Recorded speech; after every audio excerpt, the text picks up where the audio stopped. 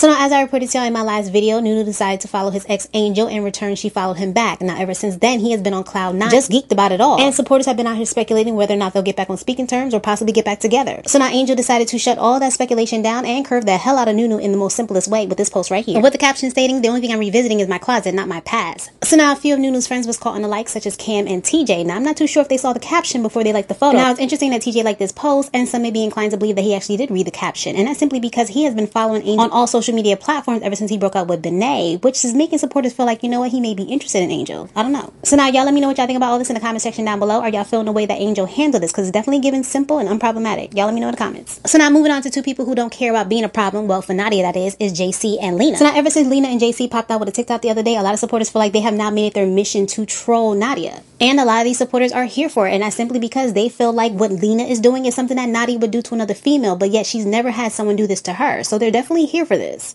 unfortunately. So now these two have continued to post TikToks, and supporters are even calling out the fact that JC looks the happiest he's ever been.